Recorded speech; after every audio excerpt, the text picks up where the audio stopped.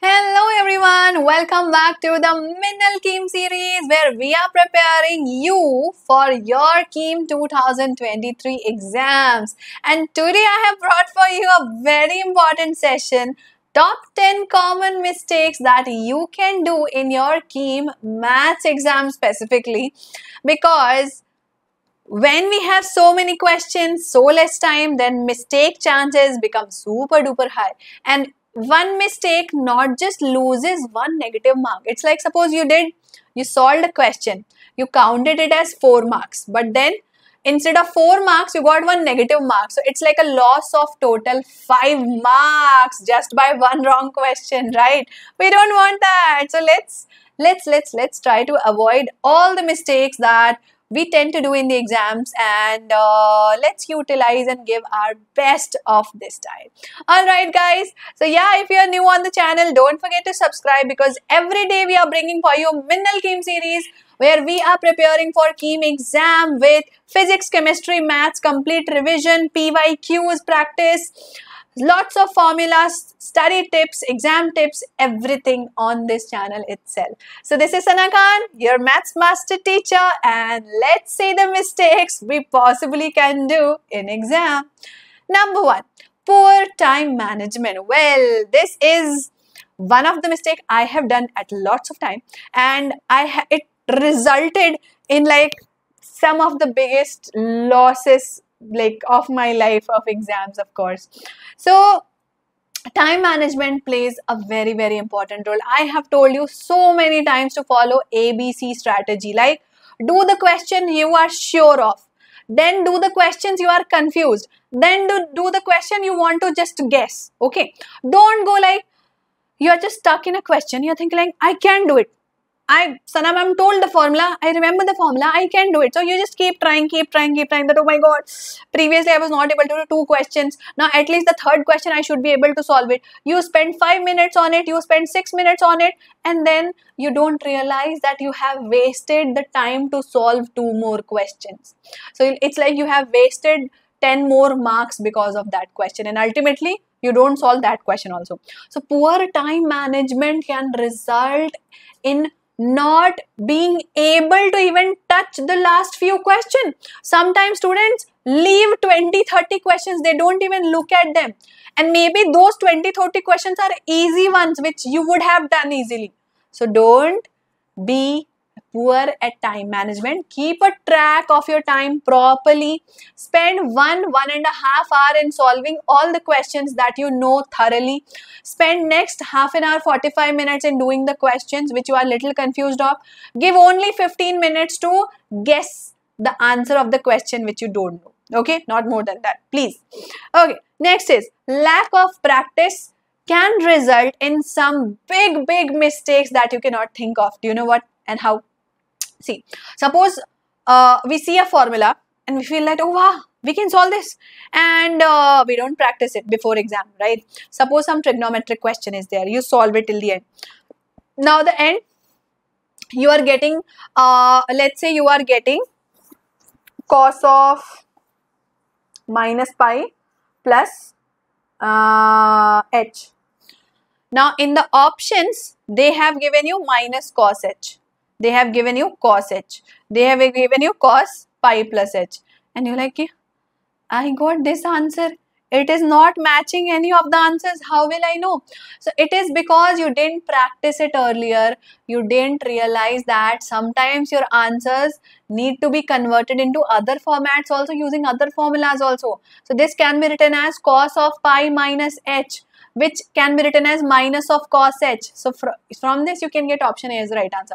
So practice is very important, just to give you an idea that sometimes when you get stuck, when you don't know how to simplify, suppose you get log base e root over e, then you are like, I got this, but in the options they don't have anything matching to this. They have -1, -1/2, minus e, which is the right answer, because you don't know how to simplify log base e. You didn't practice log questions. That's why practice is very important. Otherwise, you solved the entire question, but you don't know the final answer. How bad is that, right? We don't want that. Next, not understanding the concepts and just memorizing the formulas and thinking you will be able to apply it. Big mistake. You know tangent formula, you know normal equation, but you don't know the basic concept. Now, once you don't know the basic concept, again, suppose a question comes like, you have written the tangent formula, you know how to find out the slope of the tangent, and they give you the slope, it's like tan pi by 4. Now, in the options, they ask you what is the slope of the normal, and in the options, it is given minus of cot pi by 4. Now, you're like, I know the formula, it is minus of dx by dy, but you didn't realize the basic. The basic is normal slope is inverse, is reciprocal of tangent slope multiplied with minus sign. So this and this are kind of same. This is tangent, this is normal. So if you don't know the basics, even if you know the formula, you will not get the answer. So know the basics of each and every formula. Don't think that just by memorizing the formula, you will be able to apply it. The questions will be twisted. Sometimes they will give the slope, they will ask ABC. So you should know every basic of it. Okay. We have also seen in the limits, we saw a question 0 by 0 format where they ask the value of A. Now, if you don't know the basic that what is 0 by 0 format and what should be there, like how should we solve it? So you will never get the value of A, right? So such type of twisted questions come in KEAM exam. So you should know the concepts. Okay. Next, silly mistakes. Now, silly mistakes and maths have a pakka relationship, right? Now, of course, silly mistakes is something we can't avoid 100%, but we can reduce it. Now, how can you reduce it? By learning from your past mistakes. Be the mouse. Don't chase the cheese. Okay. Now, if you learn from your past mistakes, I have told this tip before also. Whenever you are practicing a question and you do mistake, note it down. This is one of my good practice I used to do in my school time, my college time. I used to note down my mistakes with red color, big block pen. I used to write down my mistakes because before exam, I always used to revise my mistakes. That's Anna, you can do mistake at this point, don't repeat it. And in the exam, I never used to repeat it. So that's how you can avoid the silly mistakes. Okay. Next, inadequate revision. Now, please don't think that you have done your class 12, you have done all the lectures till now, and maybe you are not following the Minnal KEAM series thinking that Sana ma'am has already taught this concept few days back. She is again teaching it now. What's the point of doing that? Because that is revision. Why we are doing the marathon series? Why we are doing the Minnal KEAM series? Because it's important for revision. Maybe there is one concept, one formula which you knew at that time, but you have forgotten now. And if you don't revise, it's gone. It's no use. So even your hard work is gone. So revise properly every formula, every shortcuts, every mistakes that we have ever done till now. Okay. Next, not knowing the exam pattern is again one of the biggest mistakes. Now you might be thinking that ma'am, how is this possible? Everybody knows it is 120 questions, 2.5 hours, one physics chemistry paper, one maths paper. Everybody knows that. But I'm telling you, more than 50% students don't know the format. They don't even know how many options will be there. 4 options will be there, 5 options will be there. They don't even know it is objective or subjective. They don't know what is OMR filling. Yes, there are students existing in this world like that. But you should not be that person. Even if you are somebody who does not know exam pattern, it's not late. Exam pattern is available for free on CUET website, on our channel. OMR filling is there on our channel. Watch that video, go watch the websites and learn.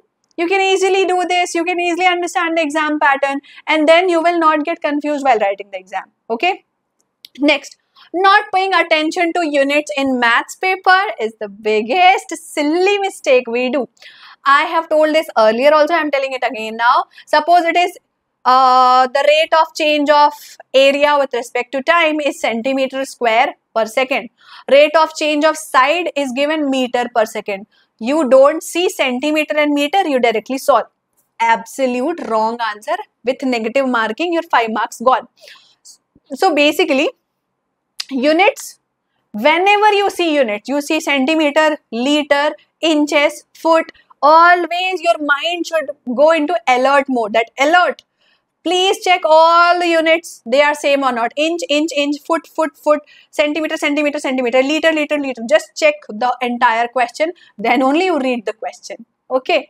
Next, overconfidence is again one of the biggest mistakes we do. And that results in poor time management also. You know, sometimes when we start the paper, we are able to solve the questions. Somehow we tend to waste more time. When we are able to solve the question and we are like, oh, this also done, this also done, this also done. Then we start looking here and there. Or what we do, you know, we solve it like at a normal pace. Then we start solving that. I am doing so good in the paper. That means I can solve it in relaxed mode. But then what happens is, what happened to this girl here? So when you were looking, and you were thinking and imagining, wow, I will get this college, that college, this much marks, that much marks, and in the meanwhile, you are losing your time, and at the end, you basically result in losing 20-30 questions. You are not able to see them. So, don't get in overconfidence during the exam. Okay. Next, not reading the instructions carefully is again a big mistake you can do. Your name filling, your roll number, your any detail which is filled in the OMR sheet should be filled with utmost care. Ask the invigilator that, sir, I am not able to understand this. Ma'am, I am not able to understand how to fill this. Please tell. You have the right to ask whatever details are filled. You have the right to ask how to fill it. In your question paper also, every instruction is given how to fill the answer sheet. If you are confused, ask the invigilator, but don't fill it wrong. One mistake can result in entire answer sheet mistake because it is OMR filling, it's not subjective exam. So read instructions carefully. Okay. Next. Use graphs and diagrams whenever you are confused in solving a maths problem. Now, maths problems sometimes are too imaginative. A triangle is looking like this, a parallelogram is like this, or the determinant is like this. So, it becomes difficult to imagine. So, draw diagrams and graphs wherever required. They will help you basically go into the correct direction. Okay. Next, avoid too much of shortcuts. Now, of course, some shortcut tricks, even I tell you lots of shortcut tricks, they are very, very helpful. But in some situations, what we tend to do is, using the shortcuts, we forget about options. So, just I gave you an example of maxima, minima. So, when we are finding out maxima, minima, we need to find f double dash of x, second order derivative. Now, in the options, if undefined, does not exist, minima is not there, such options are not there. We don't need to check f double dash of x, the second order derivative. But if such options are there, we need to check second order derivative. So what we tend to do in overconfidence, to apply shortcut, we don't find second order derivative, we just find first order derivative, we find x, we put the value and get maxima and minima. But maybe the maxima is actually minima and the minima is actually maxima point. So mistakes can happen using these shortcuts. So shortcuts are good, but not everywhere. Okay. Practice previous year question papers. Again and again and again, I have told you so many times. I have made you practice so many times. In all my sessions, you will see lots of PYQs. Why? Because until and unless we practice ourselves, we never realize we will be able to complete the paper on time. We never realize what kind of mistakes we can do. We never realize what kind of questions actually come and why is that important. Suppose you have a mindset that KEAM exam is medium level exam, easy level exam, hard questions don't come. Now suppose this year they give hard question, they give a little medium to high level question. Then you will lose the entire confidence.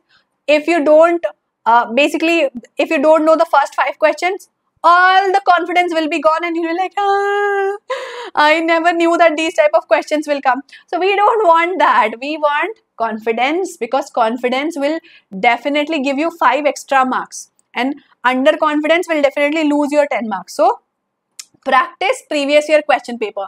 At what time? Every day you practice previous year question exactly at the time of your KEAM exam. That will help channelize your brain. So your brain will think that, okay, in the afternoon I don't have to sleep because on 17th of May I have to give KEAM exam, I have to practice question. So practice previous year question papers in afternoon. Don't sleep at that time because your KEAM exam will be in afternoon, right? Next, use the right formula. Of course, revise all the formulas, use the right ones. If you use the wrong formula, you'll get the wrong answer.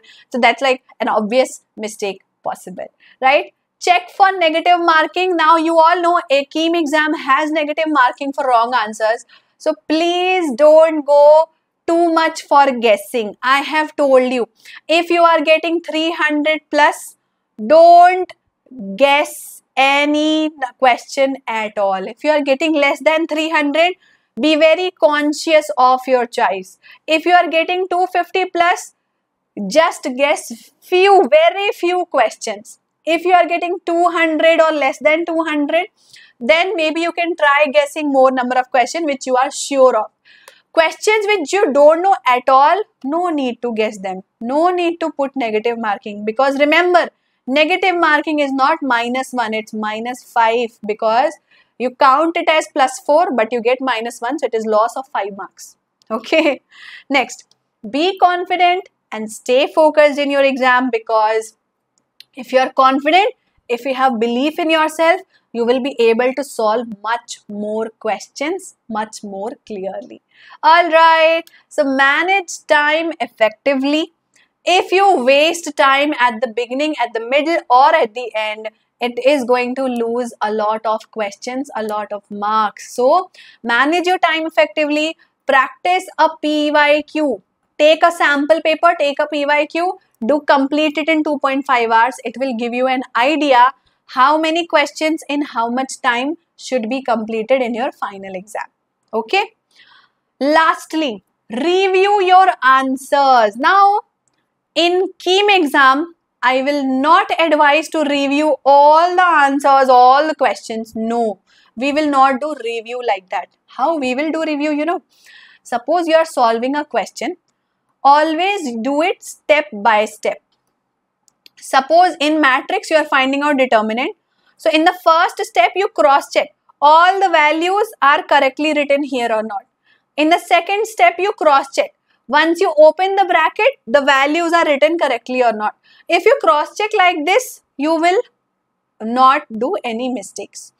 If you think that I will solve complete question, at the end I will check complete question that all the steps are right, and then once I realize, oh, this was wrong, again I will have to do it. So that is wastage of time. So what I will advise is, in the lengthy questions which has lots of calculations, do it step by step check. It will save your time. Okay. So guys, KEAM is a challenging exam and you need to prepare by practicing, understanding the concepts, managing your time, and avoiding the common mistakes which I have told today. So don't worry, don't stress out, be confident, have faith in yourself, have faith in Vedantu Malayalam channel, and we are here to support you in every way possible that you require. So any help, any advice, any tips that you need, ask us in the comment section. We will bring it for you. Alright, all the best for your exams, kids. I'm Sana Khan, your maths master teacher, signing off. See you tomorrow with another interesting, amazing lecture and study tip. Till then, take care. And very soon, we will also bring for you the formula cheat sheet as well. Thank you for subscribing. See you tomorrow. Bye-bye.